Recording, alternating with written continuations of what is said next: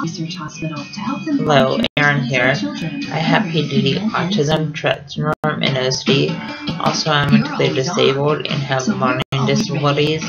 I'm first grade level at reading, second grade level at math, and I'm mentally first grade at age. Also, because of medications I take for my mental disabilities, I have a rapid heartbeat, but I take medications for my rapid heartbeat.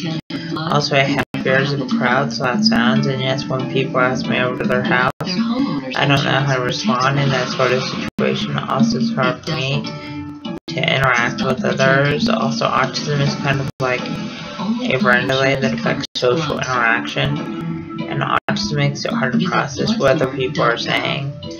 Also, autism makes it hard to process other people hugging and kissing, and autism makes it hard to process other people holding hands. Also, autism makes for people who are anxious around large crowds and loud sounds, and autism makes for people who are anxious wearing backpacks. Also, autism makes for people who are anxious on the school bus, and autism makes for people who are anxious at school all day, and autism makes for people who are anxious when the fire alarm goes off at school, and autism makes for people who are anxious when eating at the school cafeteria. Also, just from that now, the autism makes for people who have a hard time tying shoes and buttoning shirt collars. Also, just from that now, that I didn't get my high school degree, and just from that now that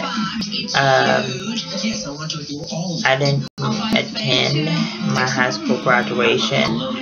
Also, just from that now, that my teacher told me I might not be able to get a job. Also, just from that now, the signs of autism are lack of social skills, lack of eye contact, lack of speech, and lack of communication. Please subscribe, rate, and comment.